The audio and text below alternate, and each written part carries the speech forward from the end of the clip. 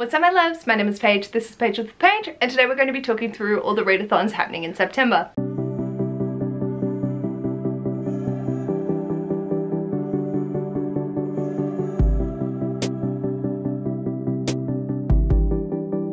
Hello my darlings, welcome to this video. Today we are going to be discussing all of the readathons that I have found at the time of filming that are happening throughout the month of September.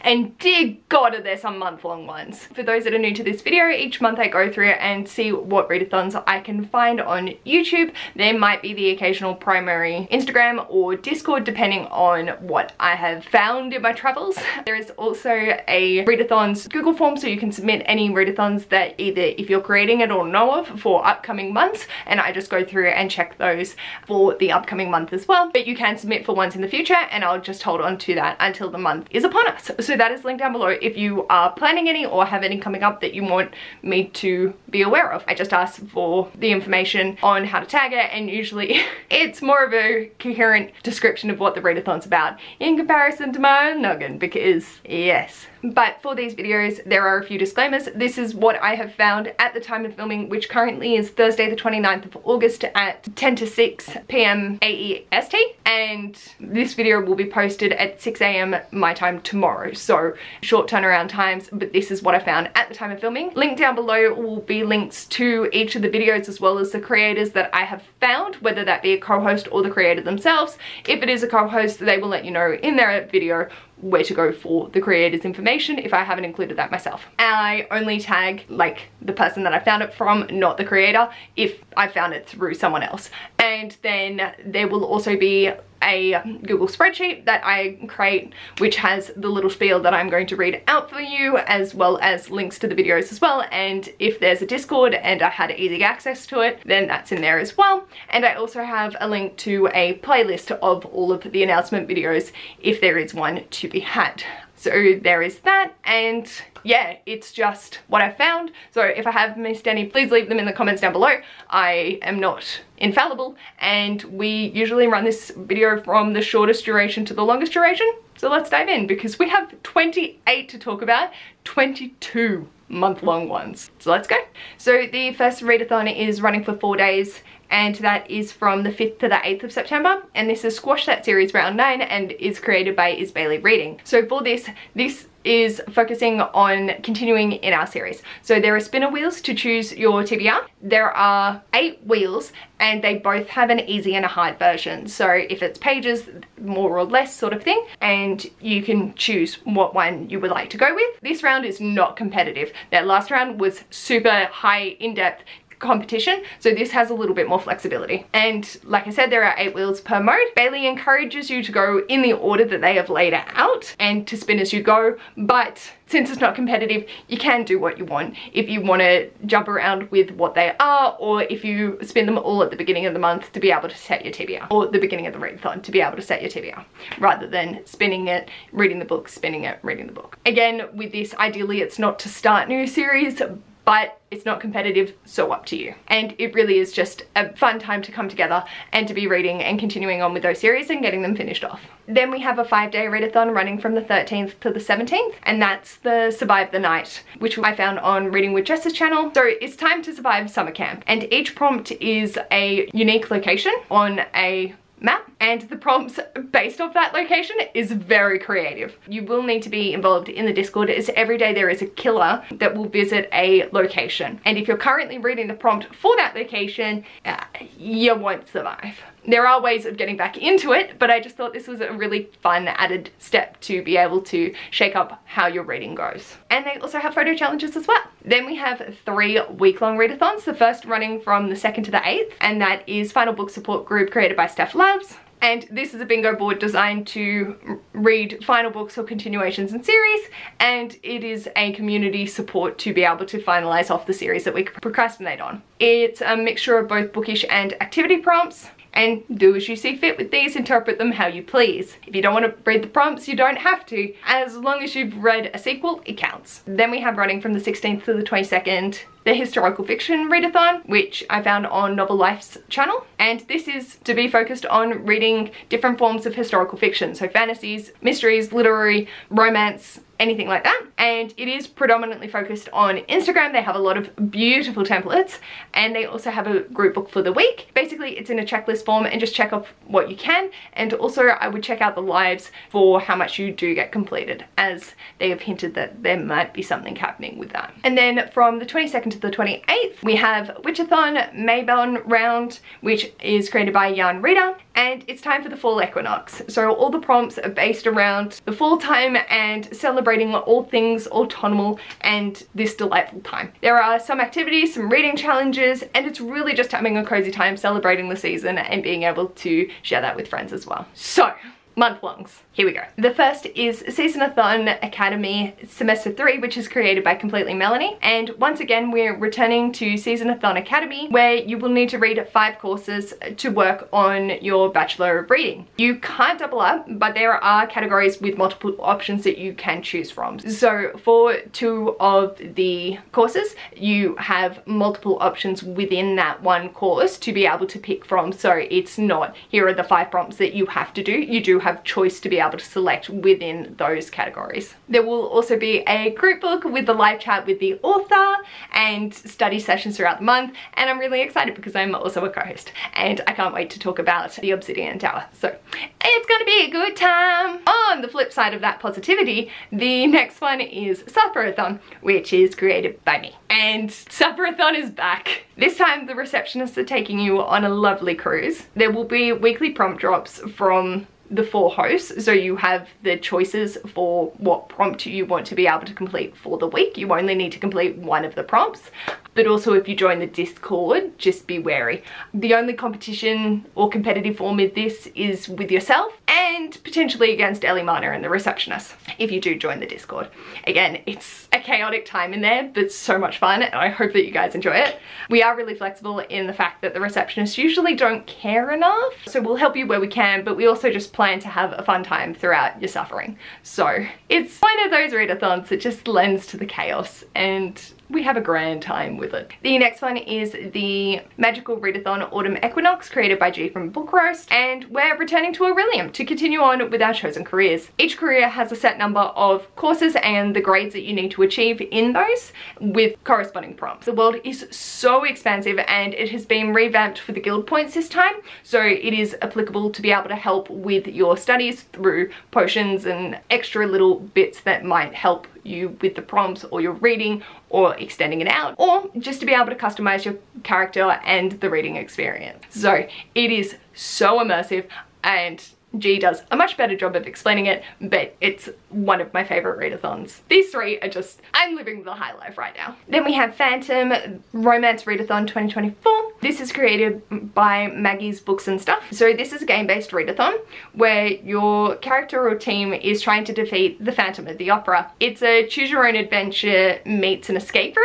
And lastly, all genres count for points, not just romance, and you can double and triple up with other readathons. Then we have the Goddess Complex Readathon, which is created by Beatrice's Book Nook. And the goal for this readathon is to see which team wins, or in better words, which team dethrones Zeus from the Olympus. There is a general prompt list for which you can stack up 3, all of different difficulties, but there are also team prompts as well, which will be multipliers of the total amount of points the main prompt list prompt got you. It looks fascinating. It's so nice seeing everyone creating their TBRs. Then we have Sweet Valley September, which is created by Mini Book Chats, and this is in memory of Francine Pascal, the creator of Sweet Valley, who passed away recently, and we'll just be reading books within the Sweet Valley universe. So just a time to come together and be able to celebrate a iconic series. Then we have a purely Discord based, but I just loved it so much and the thought and effort that went into it. So when I saw this pop up on the Pick Pongathon Discord, I jumped on it,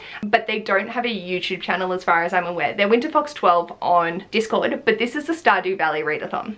And this is a readathon all based off Stardew Valley. You don't have to have played to be able to participate. You do need to sign up on the Discord. It is solely Discord based for you to be able to choose your team. You can either go based off what you know of the characters from the game, or just the vibes. And there are 5 skills that you can work on, all with different prompts to score points for your team. So the skills are awesome as they aren't just reading prompts. Some of them are, like 2 categories are pages and then actual reading prompts, but others are self-care, entertainment, outside of books, and also extra challenges for those that really want to challenge themselves. Each of the standings will be posted weekly, and then the final standings will be posted at the beginning of October, and it just is a really lovely Discord to be in as well. Then we have the Back to Hogwarts Readathon, which I found through Candlewick Libraries channel. So there is a prompt for each of the Harry Potter books, plus a few bonus prompts as well as a giveaway. Then we have Slayerfest 24, which is created by Rescue and Reads. This is a competitive and collaborative team-based readathon. You do need to join the Discord, as the prompts will be dropped in there, and you will be building your points to be able to defeat a big bad.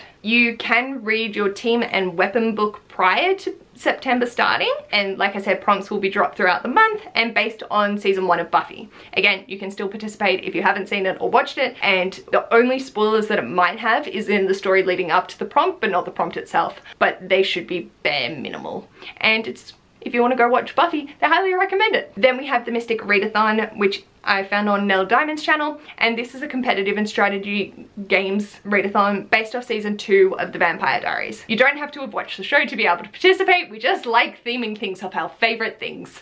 And you do need to join the Discord to be able to participate as well. There are 2 ways that you can play, and you can switch between. So if you start off on strategy mode and then need a break, you can switch to non-strategy and vice versa.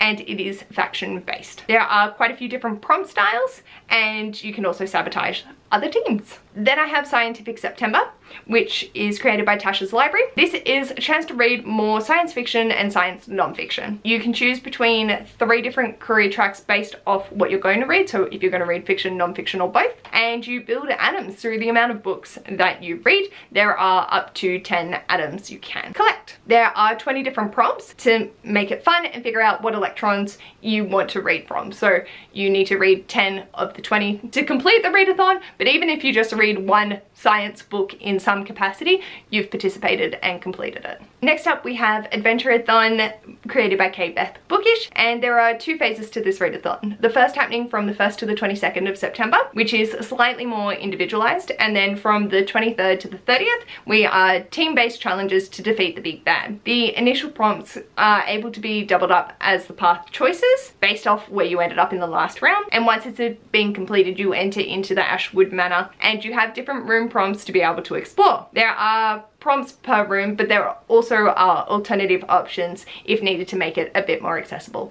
And Kirsty goes into such amazing detail in their announcement video, so for all of these, please go check them out. They will be more coherent than I ever could be. Then we have the Introverted Reader Readathon, which is created by the Introverted Reader, and you can read whatever, however, whenever you want. DNFs, double ups allowed. The only rule is to be kind and have fun, and they have 8 prompts, which are just a fun and good time. Then we have Series September, which I found on Books and Jams, and this is a 3x3 bingo board around genres. So you can either read a book from a series in that genre, or whatever that genre could be interpreted as. So for Krista's example they gave in their video, you can start a new series for the mystery since you don't know what you're getting into, and you can get as creative as you would like with this, and that makes my heart very happy because I love those interpretive prompts. Then we have Read Your Library, which is created by Booking It with Atia, and this is dedicated to reading and utilizing your public library. Read books to complete the challenge prompts and conquer the bingo board. To be able to be successful, you do need to complete 4 out of the 6 challenge prompts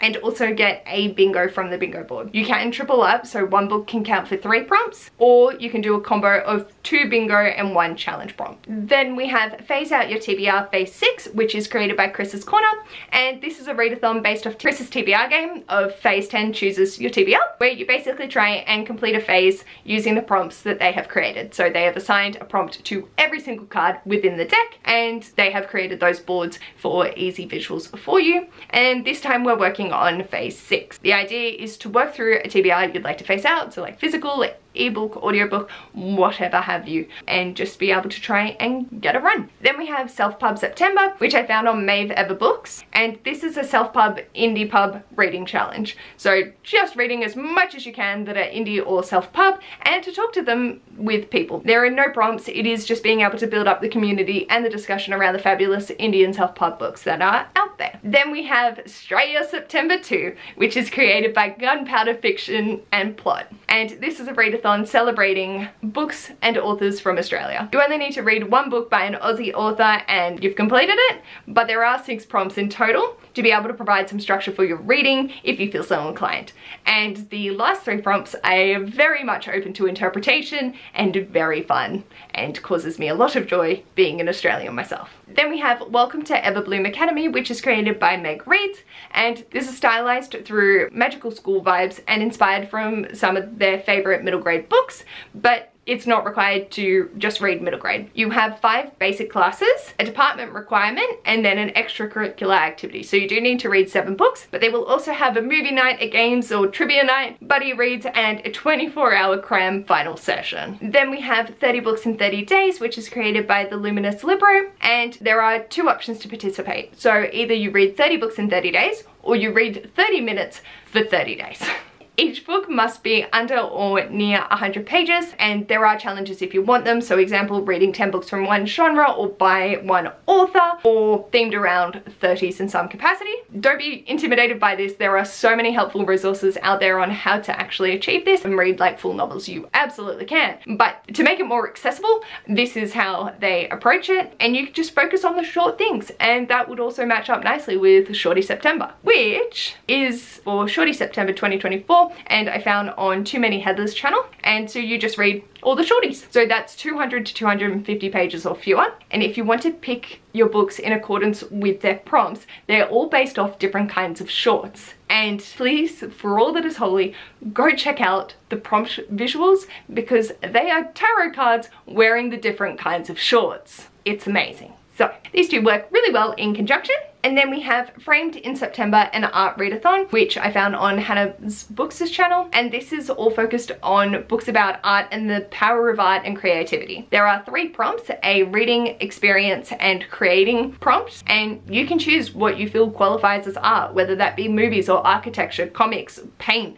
textured, graphic art. It's up to you. So as long as you read 1 book that is in some way, shape or form tied to art, you have participated. And then finally, we have Halloweenathon, which is running from the 22nd of September to the 31st of October. So it's running for a decent chunk of time, but I thought I'd still mention it here. And this is taken completely from their Google Doc, and Halloweenathon is a BYOB event, which is bring your own board. You have the freedom to create a personalized game board or bingo boards using a variety of prompts. I think they said there's over 100 reading, watching, and activity prompts to tailor your experience with your preferences. You don't even have to use their prompts if you don't want to. You can always just put books, movies, activities on any of the blank boards, and or make any of the things corresponded with their pre-numbered boards. And it's all just about the Halloween season and having a fabulous time leading up to that. So those are all the readathons that I found that are happening throughout the month of September.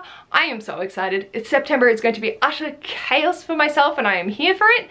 Ash is probably dying in the background at the thought of how much pain I'm going to put him through, but that's utterly fine. And